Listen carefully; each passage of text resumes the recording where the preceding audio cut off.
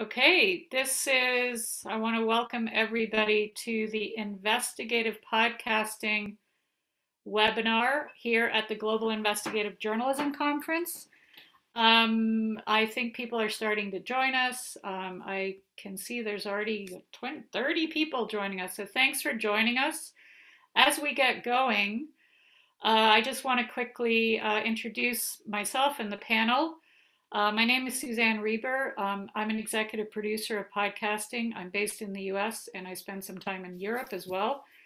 But I'm really proud to be doing this. I've been involved with the global investigative journalism community pretty well since the beginning, which I know dates us. However, I'm proud to wave that flag.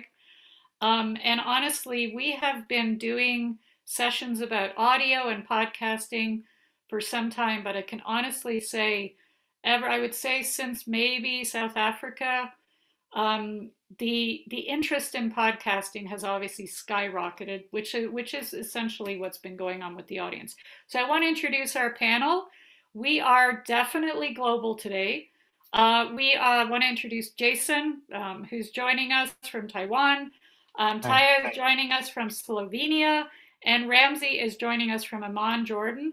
Myself, our stuff is US based, but as we know, anything streaming related is global. And they're an incredible panel. They're all innovative. They have taken major risks to get into the space.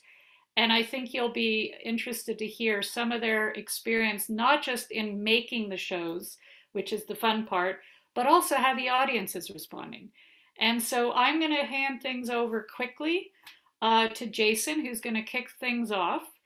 And we will go through our various panelists. And at the end, of course, we'll leave room for all of your questions. As you have them, you can put them in the chat.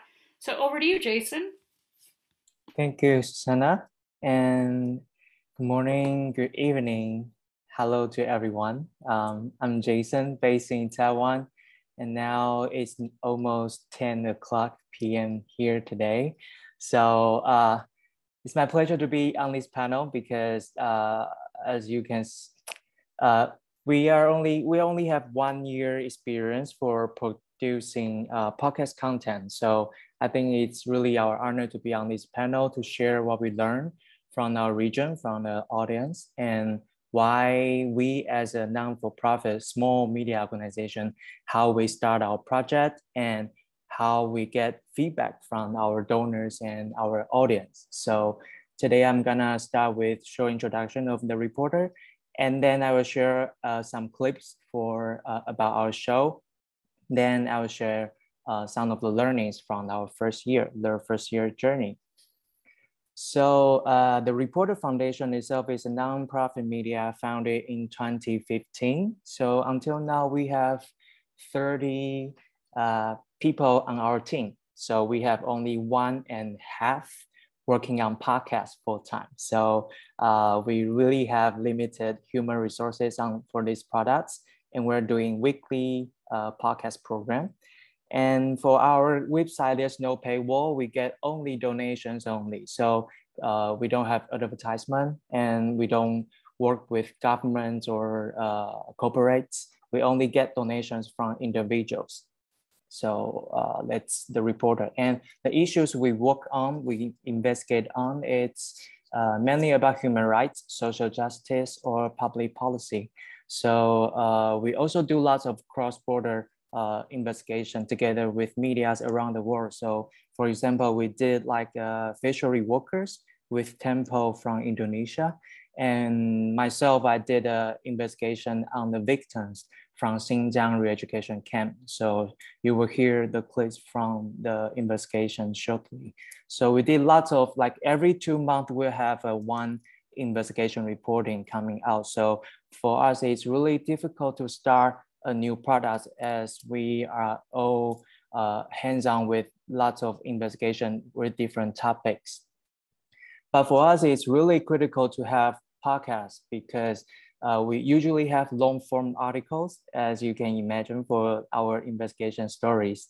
So for the audience nowadays is for them it's kind of difficult to read all of our materials or our investigations. So we did a questionnaire with our readers actually as a starting point to plan if we should or should not start our podcast products. So finally, we get almost 1,600 questionnaires from our readers, and 95% of them say yes to the podcast products.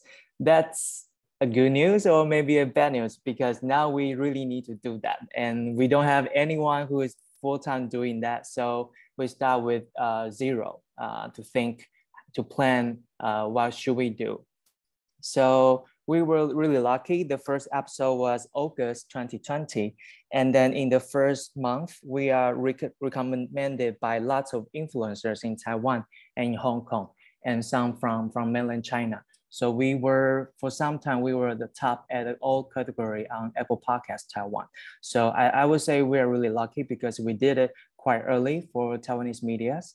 And then following that, in the second month, we have a first meetup with our listeners. So we invited like 200 listeners in 2 cities to ask about their feelings and how they feel about our new products.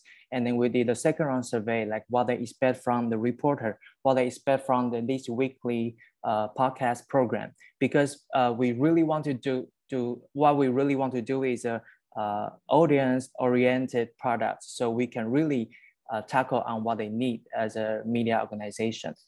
So there's some good news following that. You see the numbers of donors increase, and you see the platform partners, local partner from Taiwan, GIJCs, they pay for this season to buy our show. So therefore us, it's a really big revenue income from the selling of the episodes.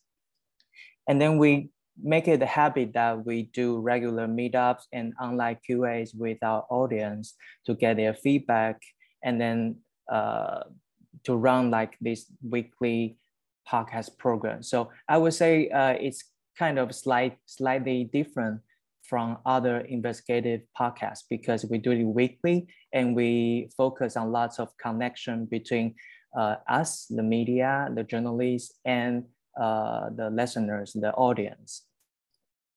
So in the end, we have this weekly podcast program. You will hear recordings from our journalists in different news events or different occasions, and you get audio content from our investigation stories. And me, myself, I'm a journalist as well for 10 years. So now I visit lots of occasions. I do my interview with the recording machine. So you will see lots of recording from the news event lively. And we do interviews with critical persons like the police or the policymakers or some witness. We invite them to the show to talk about their feelings and what they saw from the news events. So that's basically the main 4 content on our show. So now I'll play some short clip to demo what we have in our program. So first clip would be a conversation between me and my interviewee. She is from Xinjiang region, from China, and she talked about her experience in the camp and her experience in the factory. And to protect her, so we did some editing about her voice, so you could not recognize who she is. But we have lots of personal experience in this conversation. And at that time, people are arguing about the cotton from Xinjiang. Are they ethical or not? And there is lots of misunderstanding about what's going on in Xinjiang. So this recording becoming a proof for our audience to understand what's really going on in that region. 所以你刚刚描述的就是你在新疆作为一个哈萨克人所感受到的歧视，是吗？对。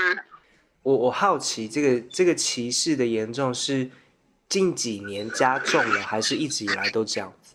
一直以来都有，从我出生记事开始，我就一直受到歧视。我真的，我有时候感觉就是在我没有来。So you will hear the voice are really different, cannot be tell who she is. So we spend lots of time to re-edit her voice. And personally, I interview other experts for their knowledge to have a background for the audience to understand what's going on in Xinjiang by following the personal story from her. So you see there are some pictures of the faces of the victims. We did lots of interviews, like 20 or more than 20, if we can reach them and to get their personal story. So that was one of the stories.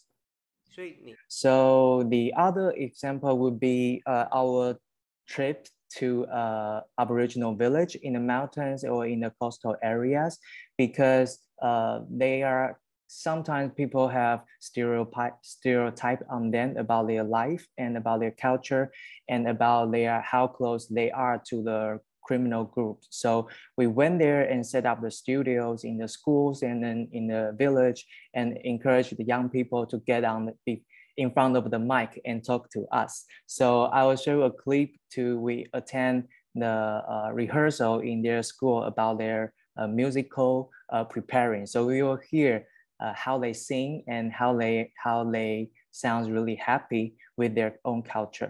表演出来的东西跟你原本想象的有不一样。很有意思，就是我们那个时候知道他们要跟我一起走，我就想说，不能只有人声的声音，所以我就很想要加一些新的编曲，所以我就想到一个最快的办法，就是我就直接把编曲带来，所以我带一个阿根廷的编曲来，这真的很难，你一定要在这里，你才知道我在讲什么。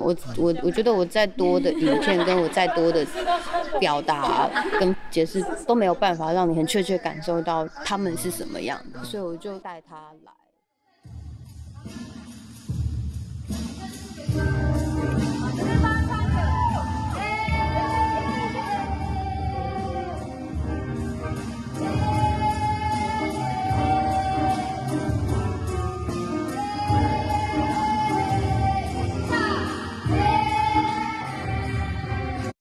So these are two examples about from the clips from our show. And then third thing I want to share is in our show, we put lots of focus on the engagement. So what we did in the end, after 1 year experience, we share the investigation stories with our audience. But other than that, we encourage our audience to be part of the investigation, which means we invite them to share their news lead about their personal life.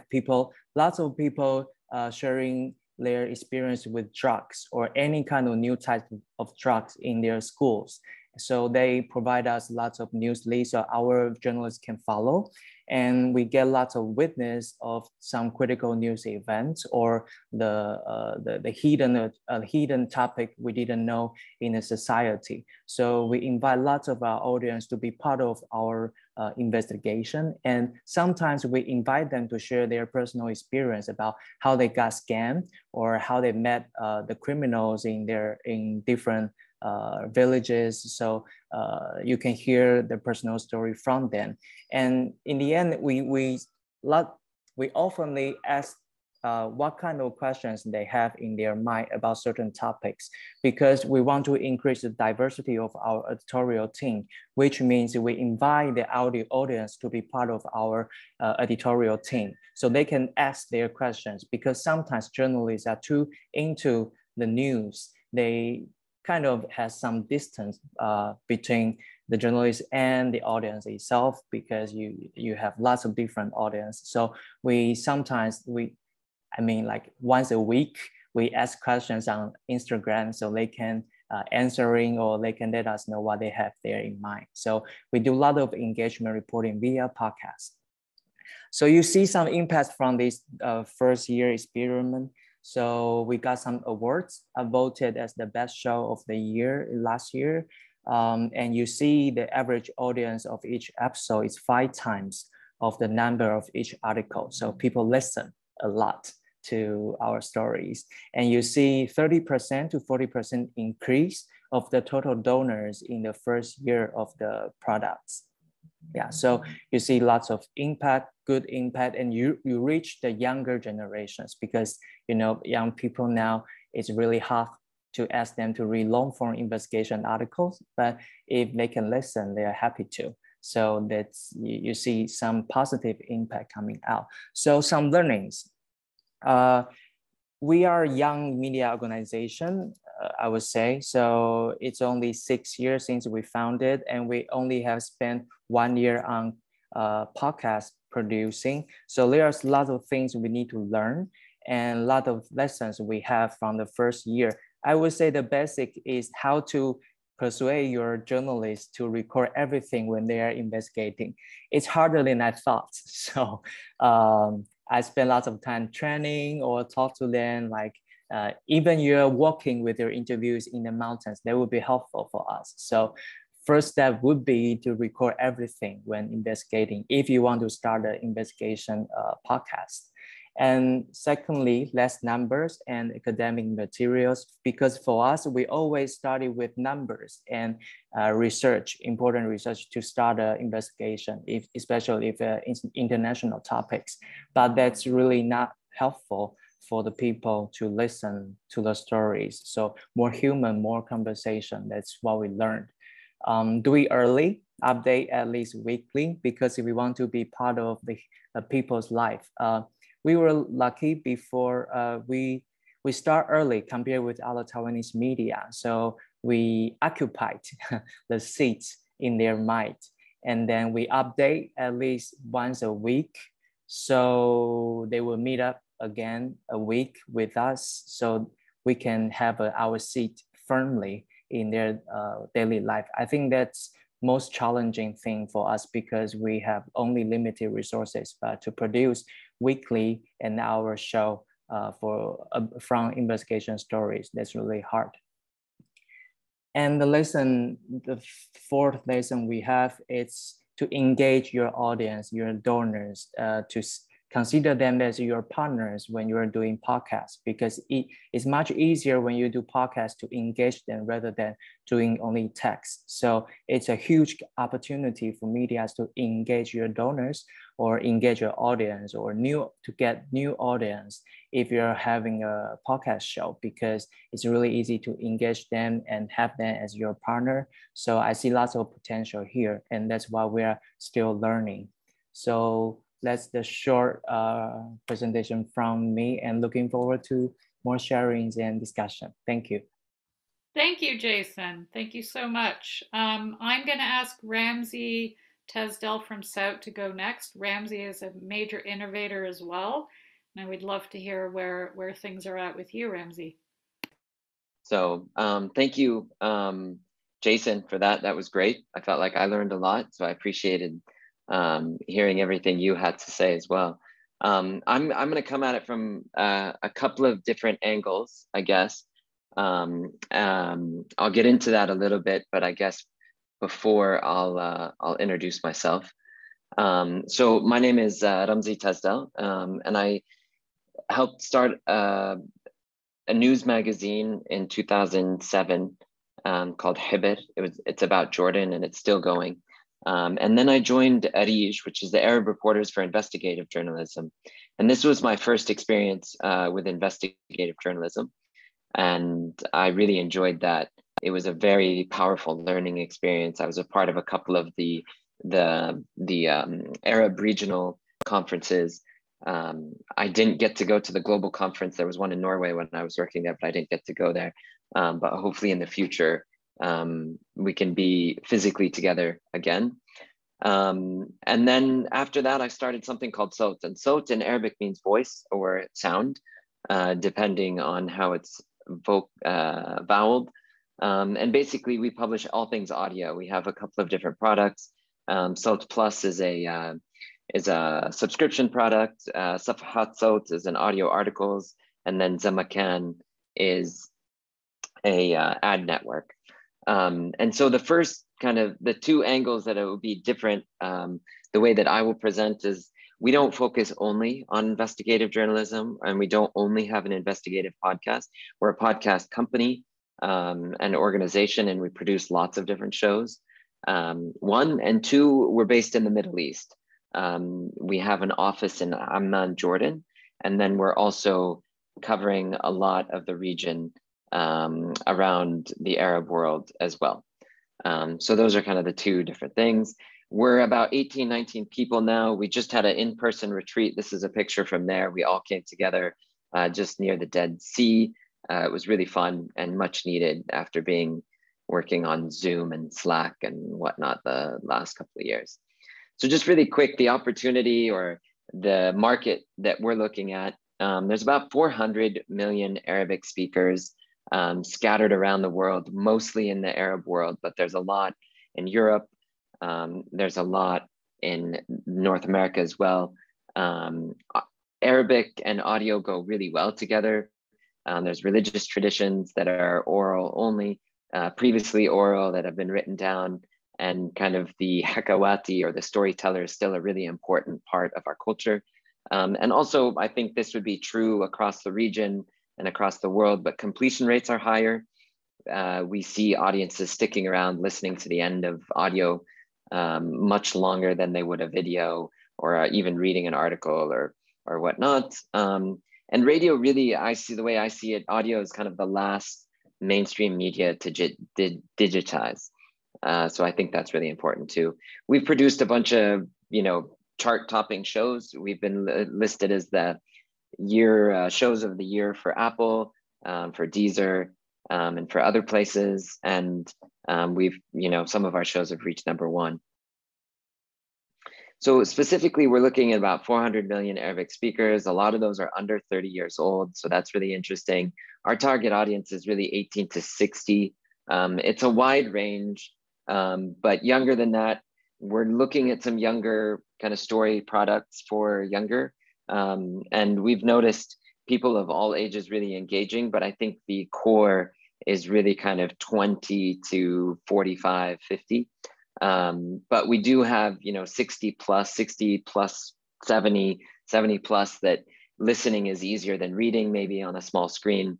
And so there's interesting ways to look at that. The advertising is growing, and obviously mobile phone penetration is really important. We've worked with some big names: Facebook, Al Jazeera, Vice, the EU, Deezer, on some big name projects. So what's happening in the Arab world, really quick? There's over 1,200 podcasts that are actively publishing right now. There's around 10, just over 10 kind of producers, major producers. There's a lot of individuals as well. Obviously, there's millions of listeners. And just in 2021, and I think this is a couple of months old, actually, there's 416 new podcasts. But you can see the pace of growth here is dramatic. And 2021 was on pace to beat the years previous. So we have big growth, and it's exciting. It's a really exciting time. So again, just some stats. The listing here are society and discussion is the top and the largest category. And then actually learning and culture, personal, general shows about work, self-development, et cetera, And then actually the 1, 2, 3, it's down on the list, the purple, the light purple towards the bottom is news. And so there aren't that many, and they're not that popular so far. The news kind of investigative. Again, here the 454 new shows, and then 32,000 episodes so far. So just a couple of examples. We have a show called Menbit. It's a history show, and we do first-person kind of narrative storytelling with this. There's a narrator who tells the story, and it's heavily researched, heavily narrated, heavily edited, and the sound production level is quite high. We have another show called Dumtak, and what we're trying to do really with that is, like most of our shows, find a doorway into the discussion that we want to have. And so Dumtak is really a way of taking music as that path or the window into the discussion that we want to have. And Dumtak, again, is heavily edited and heavily produced. We usually do seasons of 10 episodes, is the way that we've typically done it. And those will typically be published once a week. We're recently experimenting a lot with Apple subscriptions and subscription. And what we're doing there is that you have ad-free, so there's no ads on those, and also early access. So for example, Dumtak is publishing right now, and if you're a subscriber, you can listen to 3 or 4 episodes. If you're not a subscriber, I think there's just 1 or 2. And so the subscriber-only exclusive access comes online 2 to 4 weeks before everyone else. And this, is really to maintain our independence, but also to generate some revenue so that we can, tackle the topics that we want and be more fearless in our reporting and in our shows. So investigative journalism, the main organization is GIJCs. I mentioned them. Suzanne has presented in the conferences before. They do mostly training, but they're publishing more and more. They host a large annual conference every year. They bring together thousands of journalists, editors, trainers, media development professionals, media executives. It's a really kind of important meeting, and you kind of have to be there. In the Middle East, generally, it's a small, I would say, but lively and very engaged group of journalists that are focusing on investigative journalism. As in many places of the world, I think there's many issues and problems to investigate. And so it's much needed. For our intervention, what we did is, in that list of shows, there were basically no investigative news shows in Arabic. There's a couple that are more kind of true crime, looking at various crimes that have happened, serial killers, things like that. But there aren't that are that self-describe or what I would call as investigative. So what we're doing is we're producing 2 seasons at the same time of a new show. It's going to be called The Case, or Al-Hale in Arabic. And there'll be 5 to 6 episodes each. And if you can guess from the picture, you can guess which country one of the first seasons will be about. And each season will kind of tackle one case, and it will be serialized. I guess we haven't mentioned serial yet, but there's a good chance to do that. And what we're trying to do, the way we're positioning this, is maybe a little different, or maybe not, from other people. But what we're looking at is we're looking at human rights as a base positioning. So we use a human rights approach for the research. We use human rights as positioning, but in line with our goals to reach as many people as possible with investigative, critical, thought-provoking content. We also want it to be extremely engaging and entertaining. And so we're placing it within the true crime genre. And so basically what that means is we will have characters, we will have a story, there will be plot, there'll be antagonists, there will be good guys, bad guys, to simplify a little bit. And throughout all the shows that we do, and especially in this, the power of podcast really comes through, because the audio narrative storytelling really comes through with this. So that's kind of the idea with our forthcoming show. And I don't have any clips. I could have brought clips from other things, but I will at some point love to share this with you all. And then the other example that I want to do, and then I'll just jump into a few other slides. There's another forthcoming serialized podcast. I can't say a lot about it, and I feel kind of bad even talking about it because we can't say much about it yet. We're working on it with a major podcast production company, and we're working together on kind of a cross-border investigation that includes multiple countries, multiple families, multiple people. And we've been working on the investigation in Jordan, and that's been fascinating for many reasons. Just the framing, we would frame things differently, they would frame things differently, coming from different countries, very different perspectives. There was also a very fascinating timeline that we were trying to put together. The characters would kind of disappear and pop up in different countries and different times. And it was pretty difficult to get all that figured out. But we're super excited about it. And hopefully it will be on major platforms soon. And then just a few tips just to kind of wrap up. The power of podcast power and the power of audio really is it's personal, it's emotional, powerful storytelling tool. And this is what I think, is so powerful about investigative journalism generally and podcasts specifically. We are insisting that it's research, fact-checked, and relevant. And it's also safer for sources. Like Jason's example, you don't have to show their face. You can change their voice. And so researching and talking about really sensitive topics politically and things that are dangerous, it's really important to protect your sources. So I just have a few tips and ideas about how to fund your investigative podcast. And basically, they're basic ideas, but sometimes simple and basic is a great place to start. So start with, organizations, individuals, and look at their previous projects. Research them as much as you can. Make sure you know as much about them before you approach them. If it's an organization that is only focusing on environment and not media, maybe there isn't a way there. But what we've been able to do is a lot of times donor priorities will line up with different podcasts. And so gender, environment, investigation, et cetera. Make sure you know who the person is and look through organizations that they've previously funded. Really be active and network as much as you can. Set up meetings and invite people that might be good and on organizations to be mentors and an advisory board.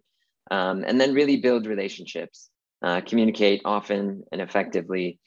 Understand that funding is a long game. It can take a lot of time sometimes. Sometimes you start really small and go forward.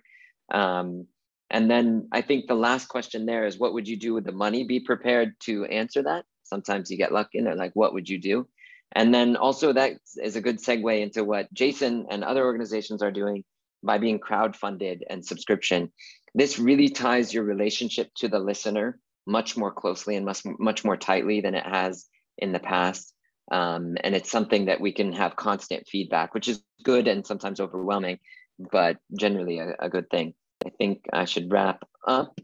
Yeah, and then network. That's basically the big idea there. So thank you, Ramsey.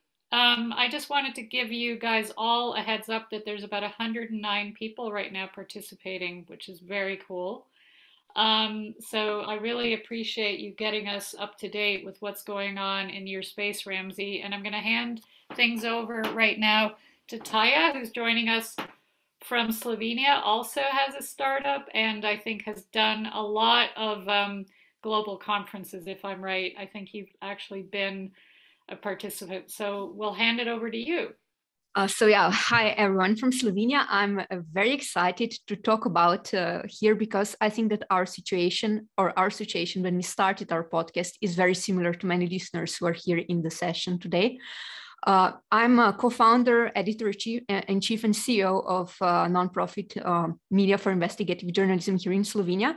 And we started our organization 7 years ago and podcasting 4 years ago. So, originally we are not podcasters. Originally we are investigative journalists and doing investigative journalism of publishing them in the form of long stories. And then after 3 years, we moved into podcasting.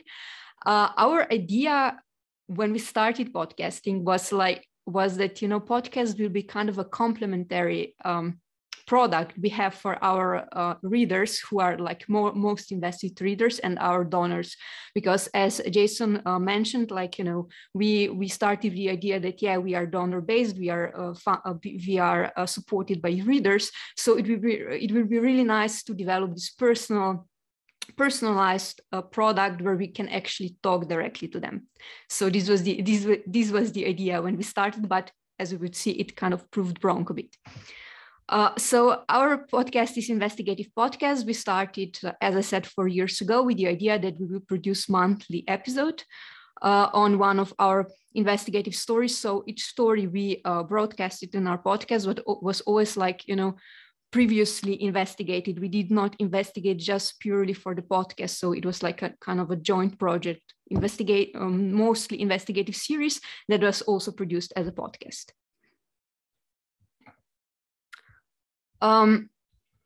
So as I said, we started the idea that, that podcast is like the product, not for the larger audiences, but specifically for our donors and people who are already our fans. And we started with really small team because our organization is originally very small. At the moment, we have four full-time employees and like another 5 to 6 people are project-based. So it's still a very small organization. And we do not do just podcasts. We do investigative series as well that are published as articles, as I mentioned. But when we started, we had like, we knew some things. I'm sorry to interrupt, but nobody can see your screen. So I'm not sure if you're aware of that. I just thought I'd point it out.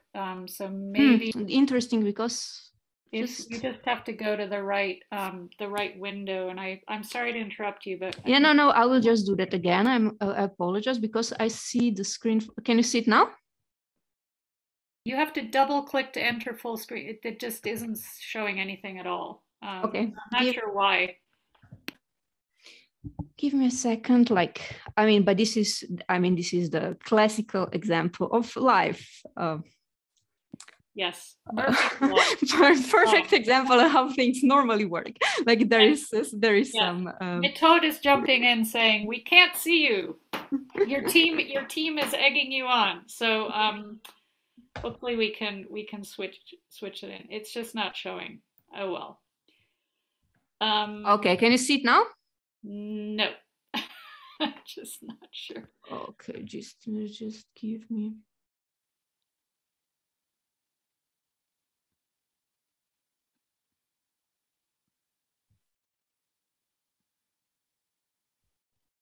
I have no idea what to do. I'm really sorry. Well, you know what? Maybe you should stop sharing and just tell us your story, because it's probably just as fascinating to hear what your experiences are and your learning. I'm sure people will be fine with that. Okay, let's see. Does it work now? Because maybe the problem is the sound. Does it work? Nope, can't see a thing. Sorry.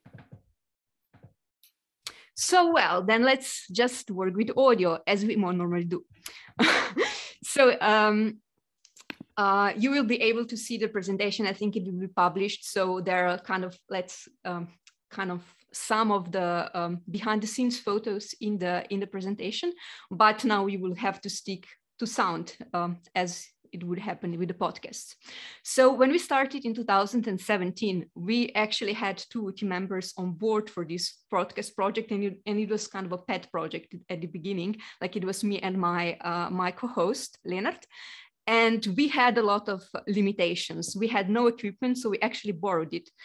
We had really basic experience with audio production, like from radio journalism and partly from podcasting. We had no specific funding for podcast production, and our podcasting market in Slovenia is really small. You have to know that we speak about 2 million people who speak Slovenian language, and like half of them are kids, so they aren't listening to investigative podcasts. And as I said, we are extremely small media organizations. So we were like, okay, we really have to streamline that and be very, very focused to be able to produce that. So what I would want to talk about is let's call it 6 steps that you can use if you want to start your own podcast as a very small media organization, probably non-profit one. I decided to talk about it because this is kind of the most requested topic people normally want to discuss in live when we meet on the conferences. So I thought that maybe let's talk about that online this time. So I would say that first step is to know why you want to produce podcast, where you are as an individual organization or team that is starting this podcast production, and what is your idea.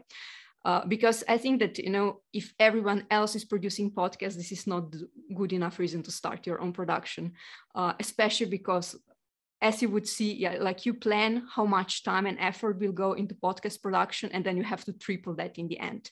I mean, and this is probably like still very conservative, conservative time management estimate. Another step that I would say it's good to take is like pick what you will focus on, because like, you know, podcast, as Susan mentioned, and also Jason and Ramsey before, is like, you know, really it's like fast growing market where people are entering it from different points. Like, you know, there is high-end production, there is just indie, like low-cost production, and we are all talking to different audiences. And, you know, you cannot just, you know, pick that you will be good in everything, just like pick one thing. So what we decided initially to focus on was like, you know, that we want to do this very factual podcast that is not too chatty and that has good sound, because we were like, okay, this is only sound we are working with, right? So the sound really has to be very good. And this is why we initially, like in the beginning, when there was just two of us in the team, we immediately added audio engineer and audio designer in one person, because we were like, we want good sound. When you like, you know, picked your thing, is like, I would say, do not overthink and prototype, because unfortunately there is just one way to move forward when you're the beginner, and this is to, like, you know, try it out, learn, and get better over time. Step 3 is that, you know, you have to know that you just started doing something new. Like, you know, you've probably been doing journalism for years, editing work for years. So, and now you're doing something completely new. And you have to be ready to make mistakes and learn. And what I find like kind of useful is, you know, when I think about podcasts are quite different from investigative stories. With investigative stories, like, you know, there is a whole layout. So there is like, you know, people are not just following you when they read, they do not follow you word by word, but with podcast, they're actually standing with you in this dark, empty room. They do not see anything, and you are coming to them like just word by word, and they would have to be able to follow you. Now I see my own presentation. I don't know what is, if that works for you.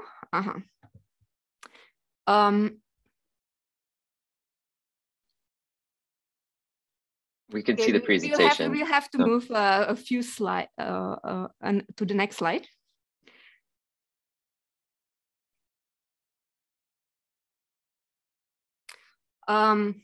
Yeah, we are here at step 3.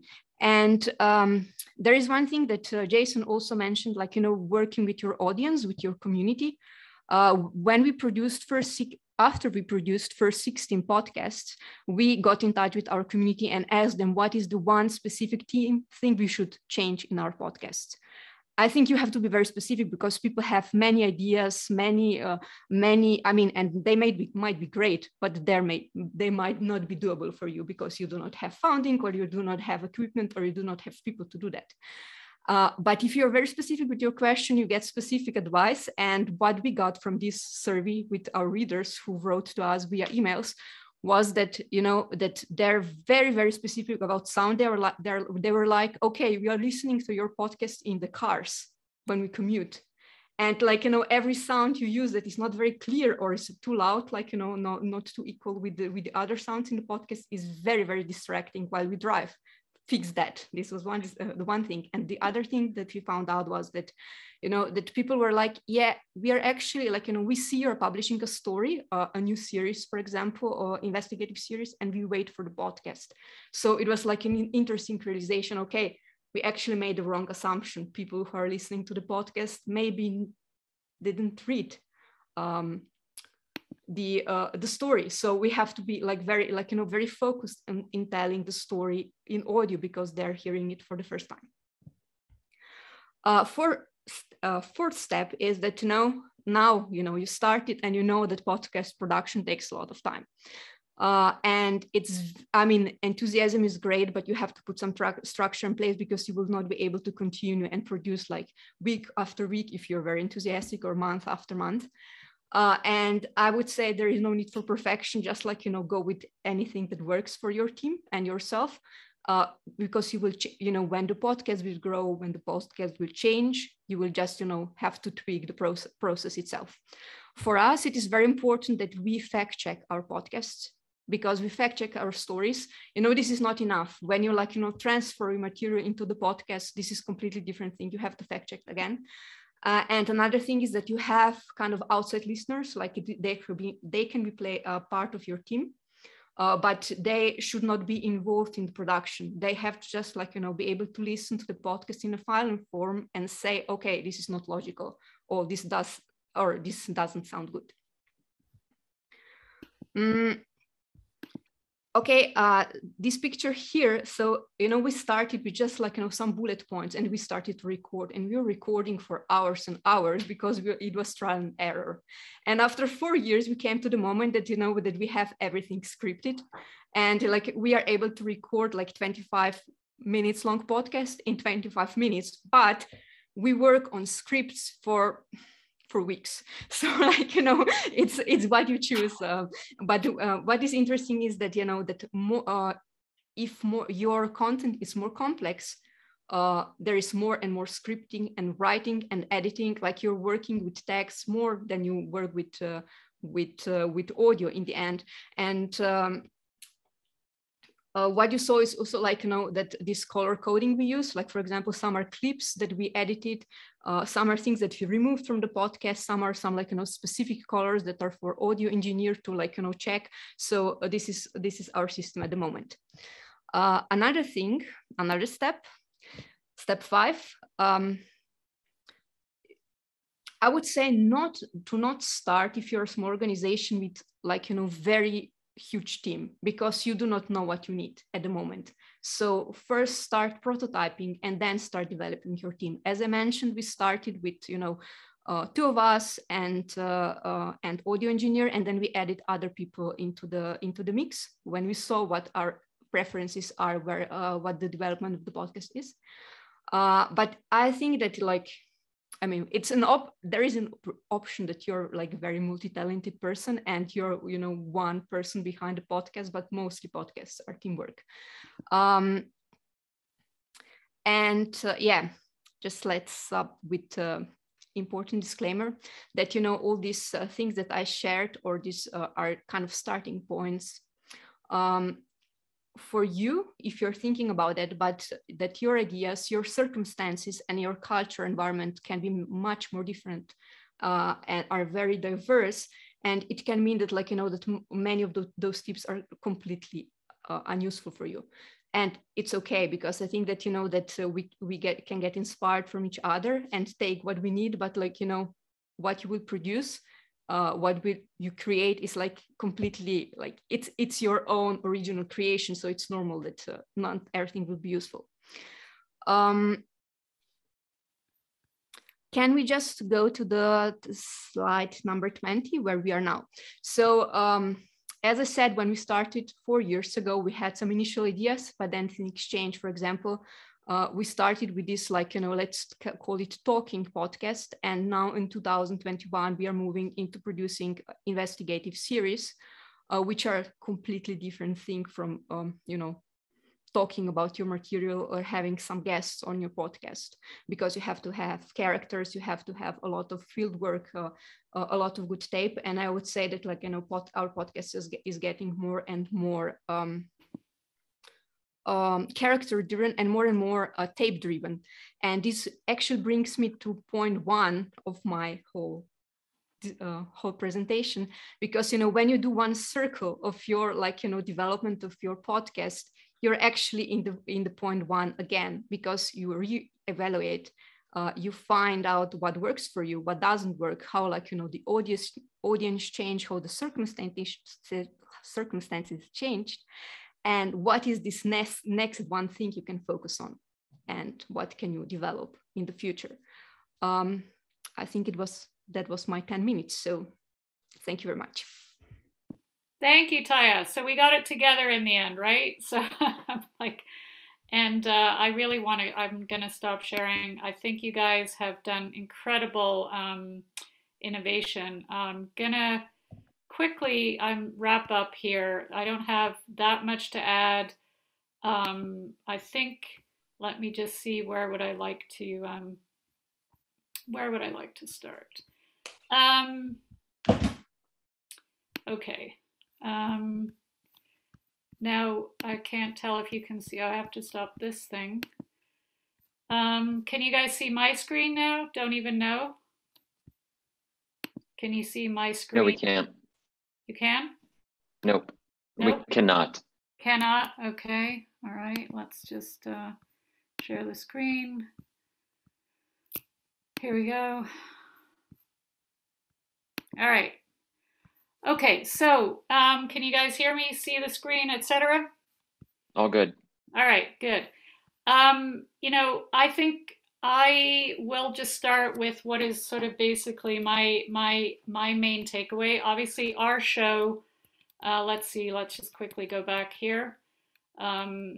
We have a show called Verified. Verified is the second investigative podcast that I started. The first one was Reveal. It's a weekly show. It's still going strong. It has a good team based out of California, but it was actually the first investigative podcast in the United States. When I left Reveal, I really wanted to try what would happen with investigations in a serialized form, which of course was really hot after Serial started. But for us, it was also about taking a hold of an audience that is really active in podcasting. And Ramsey, you kind of hinted at it, which is, call it the true crime audience. True crime is one of the biggest slices of the podcast audience, which we already know is a young audience. It's a very loyal audience. And what I was trying to play around with is the idea of, could we take that true crime audience, kind of twist the format and use it for investigative reporting, but from kind of twist the format, because a lot of true crime is really about the bad guy.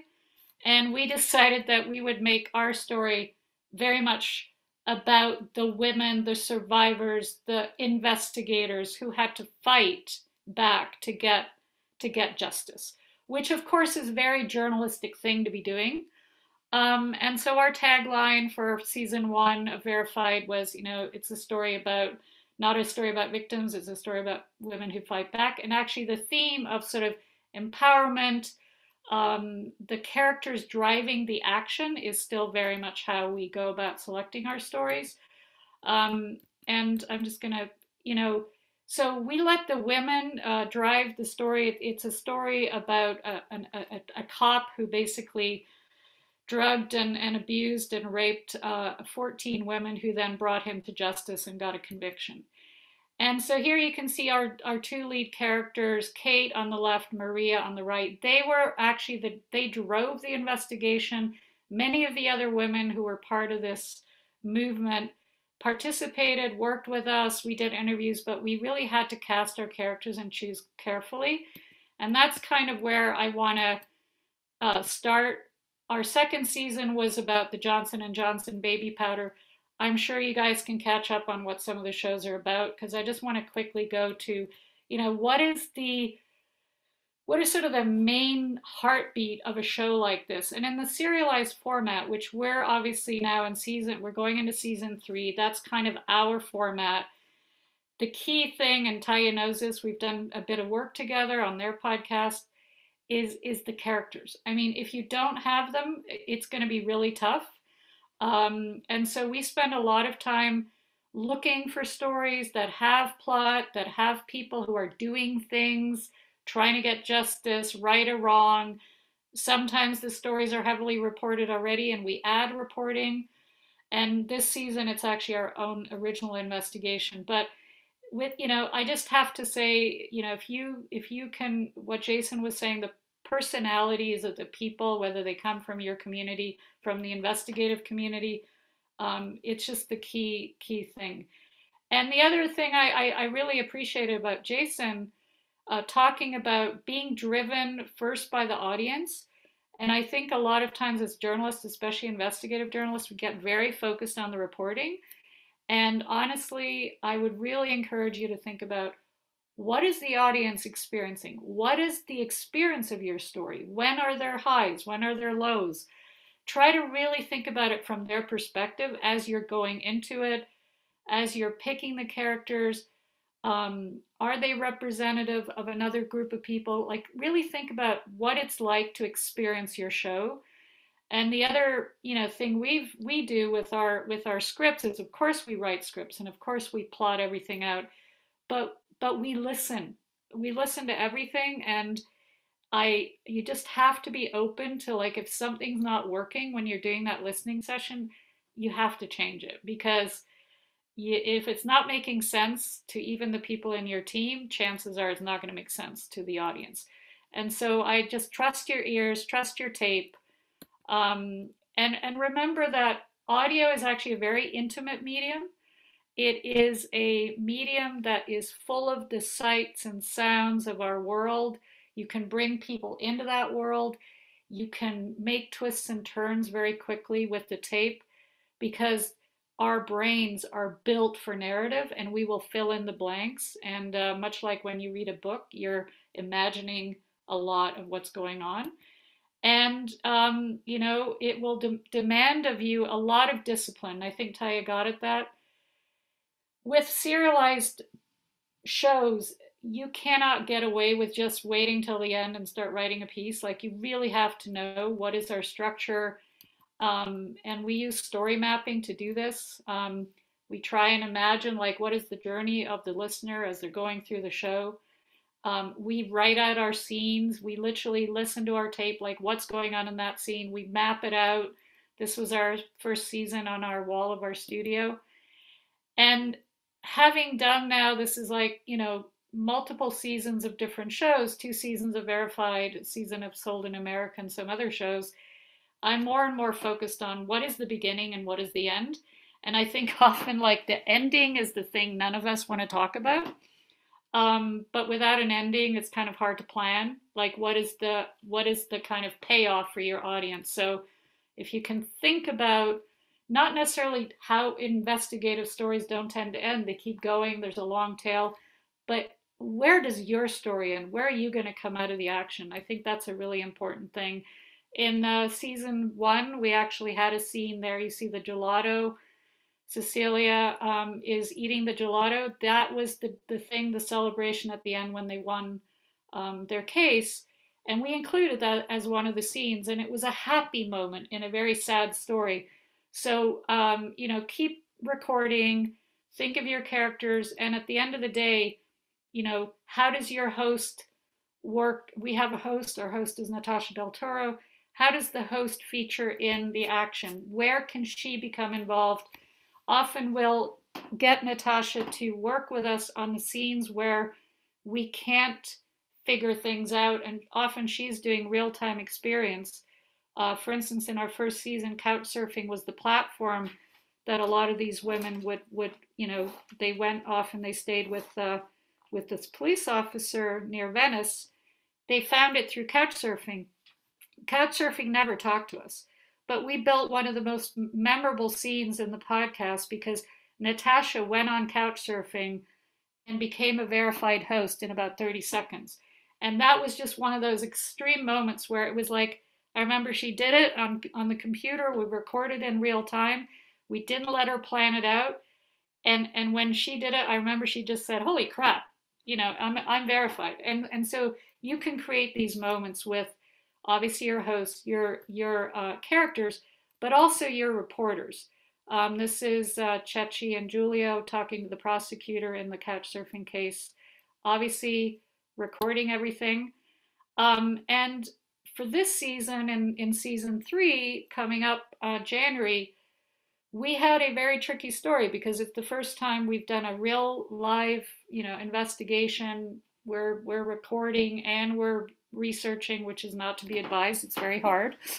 But at the same time, we realized very quickly that our entry point was going to have to be our reporter. And so I'm just going to quickly play you guys a little sneak peek here of our season 3 coming up. Why would someone hate another human being so much just because of his skin color? Or whatever makes us different. In the decades since Marcus's murder, Americans have made some progress in addressing racism. But now it feels like white supremacists are out in the open again in ways I've not seen since I was a girl. And it feels like the country is backsliding. In fact, the FBI says hate crimes have surged to a 12-year high, more than 7,000 cases in 2020 alone. So where is all this hate coming from? Why is it bubbling up now? And what does it mean? These are the questions the Verified reporting team set out to answer. And what we discovered is a bigger and more complex web than you can imagine. This season, we go from the United States, across Europe, and all the way to Russia to uncover a dangerous network united in a global fight for white power. And we meet some of the brave people fighting back. I'm your host, Natasha Del Toro. This is Verified, the next threat.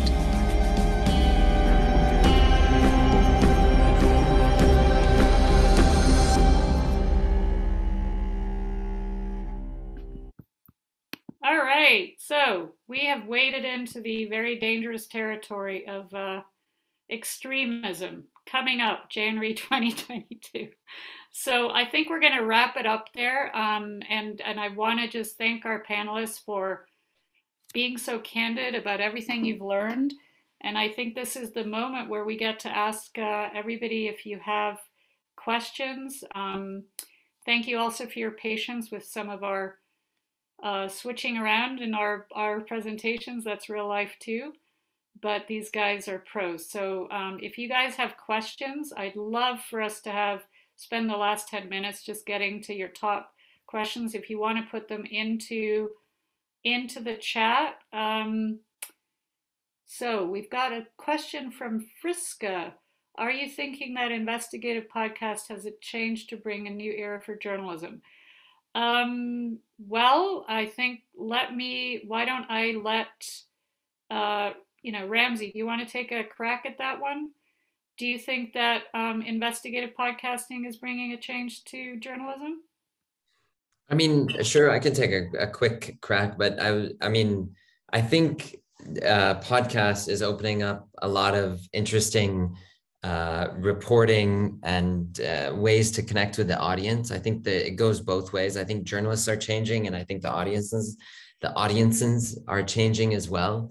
And so I definitely think there's a new space in journalism for podcasting. I think what's really interesting in Jason's story is that how a podcast enabled them to fundraise, and not from mega donors or whatnot, but from the listeners. And that and I'd love to hear more, Jason, but the 95% of people who filled out the survey said they wanted a podcast. I think that's brilliant work. So I definitely think that it opens up lots of opportunities for both journalists and for audiences, and I think that's really important. So I would definitely say it's an exciting space. Is it a new era? I'm definitely not one to make that claim. So. Well, I think I'll add one quick beat there, because I actually do think, especially for the audience that we have here today, for investigative reporting, which is already kind of a chase, a hunt to find certain things out, I couldn't think of a better format, frankly, than using podcasting, because it actually addresses the audience's need to go along for the ride. It is obviously cheaper than video, even though I'm not saying it's if you have high production values, it doesn't mean it's not going to cost you money. But the audience is definitely into the kind of investigation part. And I think that's why Jason's point about recording everything is so important. If you don't capture those scenes that actually allow the audience to come into that, it's really hard to kind of retrofit it later. Creating scenes when you weren't there or you didn't roll tape makes it much, much harder. It's not that you can't do it, but it does make it harder. I'm going to quickly see if there's other questions. Okay, Norman asks us, wondering what are the key important advice when it comes to producing investigative stories on podcasts. I like the idea of a short story series, And on that point, how do you make your content more engaging? Taya, over to you. How do you make your content more engaging? I would say there are many like different creative approaches you could use. For example, one thing is that and I think it's kind of related to the things you already talked about as the answer to the last question. When you look at the story you investigated and maybe even published before from the perspective of the podcast, there are like hidden things inside that you did not publish as a written story. So this is like things that might be very interesting for your listeners, because I think that one of the powerful tools in podcasting is that you can actually take people, your listeners, to the places with you. Like it can be physical places and the experience of physical space, or it can be mental spaces and things that happened in history and are now part of characters' history, for example. For example, we did one very interesting podcast, like the last episode we published. We actually one of my team members was on the bike, and we took our listeners with us on a bike ride around the city to show them how polluted with the advertisement the city actually is. It's you can show it with data, and data is it's telling, we can visualize it, but you can also take your listeners with you in the space and let them experience what the city is really like. For example, this is not investigative story itself, it's more data driven, but it's very interesting. And I would say also that that it kind of that podcasting actually forces us to think about stories that we maybe already investigated through a very different, very new perspective, finding things that were maybe overlooked, people who played important parts in the change, maybe in systemic change, but were overlooked in the in this fact-based database stories, but are actually characters who were driving the change from the behind. So I think that this is one important thing. All right, I have a question from Abigail. What is the best way to choose what you want an investigative podcast to be about? Is it more what the journalist sees, or does it come from the audience in some way? And I'm going to let Jason answer that one, since you do both. How would you answer that question? Thank you for the questions. It's not always a conflict between what we are pursuing for some certain topics. It's an art to find a balance. Of course, everyone knows about that, but there are lots of debate between our team. We will see the questions or the needs from the audience, but we have the questions we want to ask. So what we do is that we will produce 2 or 3 episodes with the same topic. So maybe the first 1 or 2 will be focusing on our investigation, the topic or news lead we want to investigation on. But then you get the feedback from the audience. They will ask, also what happened when blah, blah, blah, blah. So for example, we have a long investigation on the online gambling industry. So there's a cross-border online gambling industry between Taiwan, Philippines, and China, and in the Southeast Asia. So we went into the company, we investigate on how they're doing this business, how the money flows across borders. But then we have feedback from a doctor. He is one of our audience. He said, you should really introduce what happened when you involve in online gambling. What is the harm to the brand, to the people, and how they suffer and how they can control themselves from the online gambling industry. So we invite the doctor onto the show because he's a pro, but we invite other people who is suffering from gambling and he has the disease and he went to the doctor and see what's happening. So in the end, it's 3 episodes about online gambling and 1 episode from our audience, and it answers the the other part of the questions from the audience. So that's our way to find a balance between the audience needs and the news they will investigate on. So I would say that the key is to have conversation with your audience. So, and the conversation is not only to listen, but it's a real conversation. You tell them what you're thinking and what you're investigating on, and then they will let you know, like from the aspect from the audience, what they want to know furthermore. So I think that's a way to build out the trust and the relationship between your team and the audience. And if the balance would be there once you got a relationship with them. I have another question here from Chrissy. Chrissy says, do you think the audience for these podcasts are general public or fellow investigative reporters? How do you balance sharing the investigation as it happens with not becoming too inside baseball? I'm going to take 1 minute crack at that and say, in my view, the point of the investigative podcast is certainly, in my view, going for the general audience and really sharing with them the public service journalism that you've done. And of course, that then demands us that, in fact, we can't be too inside baseball. We have to make it about the experience. And I think that's why I'm so keen on discussing characters, because if there's no entry point for the listener to understand, like what are these sort of ordinary people facing extraordinary situations? What's it like? Because we as journalists, we get our stories because other people have actually done things or experienced things. So that's my answer. But Taya, how would you see, I think, you guys had a bit of a journey. How do you balance, who are you making your podcast for now? I mean, absolutely general audience, but we still know that, for example, here in Slovenia, like podcasting audience is not like general in itself. It's a bit specific.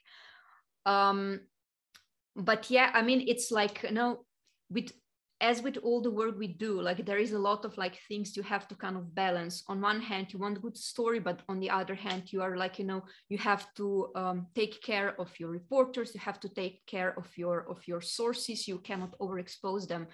And for example, when we started to work with characters, like for example, in our culture, this is really not the thing. Like, people are not like really willing to go and talk to media. This is not, I mean, this is like, you do not go and, and there are also not many times like you have to record and you do not get good tape because people are not used to tell their stories. So you have to get creative, like, just use part of the tape and tell their stories in your words. Or even sometimes you have characters, you have to completely hide their identity, even with like, voiceovers and stuff, because like, you're working in a small cultural space when people can't be recognized just because of their voice and some like, minor details you added to the story. So I think, that, yeah, you want, for example, good characters. You want people to be able to identify with your story. And sometimes it's really hard when you talk about really abstract things or really like, things that are not really graspable. But on the other hand, like, you cannot overexpose your sources. So you have to find a solution that works. I'm going to let Ramsey take the last question here because it does focus on that same issue that Taya rose. We have a question here from Ava, and Ava's asking your podcast is centered around issues that are typically avoided in the public sphere and markets, and how it's able to break that down discomfort. How do you get your interviewees comfortable speaking about such difficult topics, and how do you ensure their safety and privacy given the taboo nature of the interviews? Yeah, I mean, it's a great question. And I think audio specifically is perfect for these types of conversations. If you look, and so to get people to talk, I mean, you have to build a relationship and it takes time. You can't build that instantly. At the very least, there's a pre-interview call.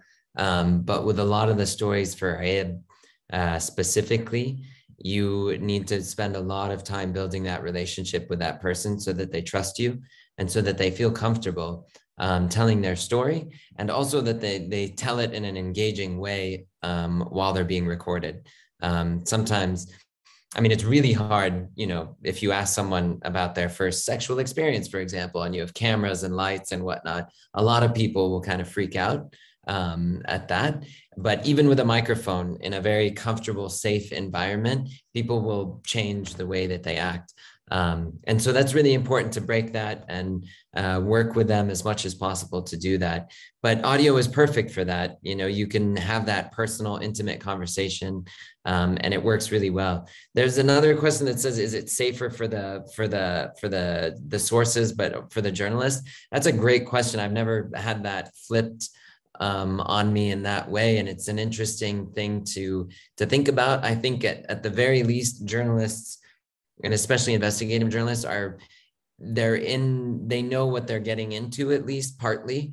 So hopefully that they're also being careful in protecting themselves as well. But yeah, it's a great question. Folks, I think we need to wrap this up. Thank you everybody for all the preparation you've done and sharing with us today. There are some quite frequent stories on the Global Investigative Journalism Network website that have done different shout outs to investigative stuff. So hopefully you can take a look at that. Investigative podcasting has been written up, and we appreciate that very much. And so I just want to thank everybody again, and hopefully you guys will, who've been on this panel, will go off and start making podcasts if you're not already. And certainly can't wait to hear what you're doing. Thank you so much, everybody. Bye. Thank you very much. Bye-bye. Take care. Bye-bye. Bye. Bye.